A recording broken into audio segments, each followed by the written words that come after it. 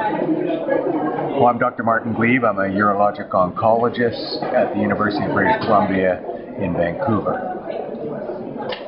You talked today, Dr. Gleave, about the issue of PC recurrence and some of the new trigger points, some of the things that should be looked at by patients and professionals. Talk a little bit about what you shared today with the audience. Well, I think like most aspects of prostate cancer, the area of biochemical recurrence, which is a PSA recurrence after surgery, represents a widely variable disease, ranging from one of indolence and clinical insignificance to heralding the recurrence of a lethal cancer that will shorten longevity and quality of life. Now, we talked about that. You mentioned things like PSA doubling time being one of the key factors of observation.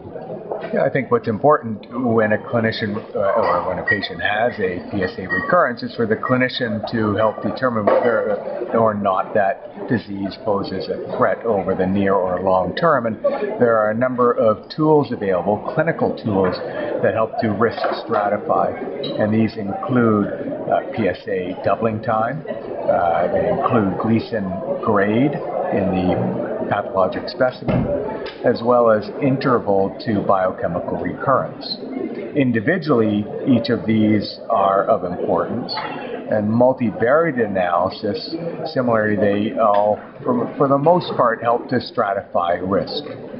There are now nomograms available and online that clinicians and patients can help use to help further determine whether or not they've got a recurrence that can be watched for a while, or one that may benefit from more aggressive multimodal type treatments to help control the cancer.